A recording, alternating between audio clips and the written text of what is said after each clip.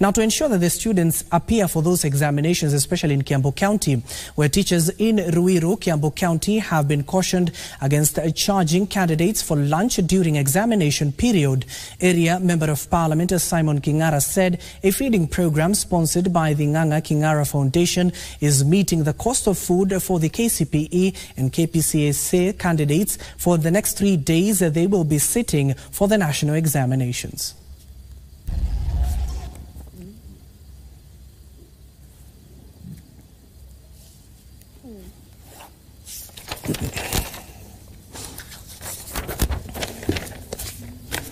They are now feeding more than 100 for free, you know.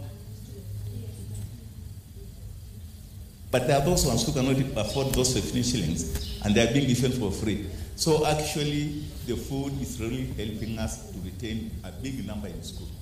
Na ningeomba ombi hili nasimamisha hapa.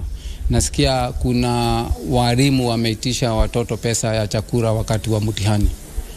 Kama wewe mwalimu unanisikia, rudisha pesa. Sisi tutagharamia 100% siku zote za mtihani. Kwa hivyo hakuna mzazi hata mmoja anastahili kuitishwa pesa. Wacha hiyo pesa ikafanye kazi nyingine.